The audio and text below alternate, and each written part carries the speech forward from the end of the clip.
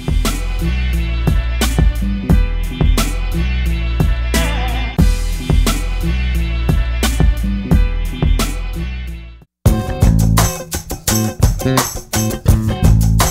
was a long time ago. My dad is my first coach, so since I started working, my ball was in my hand and I was all the time in the gym, so with him. I don't have certain time, I don't remember how many years I had, but since I was kid.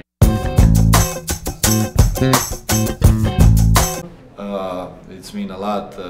Those are the best guys are playing here in this league, and every year this league are improving. So having a lot fun and like I said, I can't wait for this season. This year is different, more teams, and we're growing.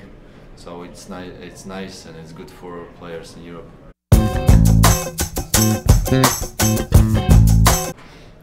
Last year right away from the first day I was with ELPA, because I think this is the thing what the EuroLeague was missing and players was missing, and listen just players' voice, and I'm glad that it's growing and then we're getting bigger, and now they hear our voices and our suggestions, and so it's for sure gonna make the league better.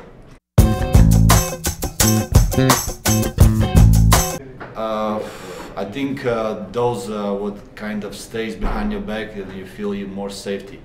That second medical opinions and all those stuff, like you know that they will take care of you if something happens. So I think this is the main thing, that you feel safe in this league. Proud of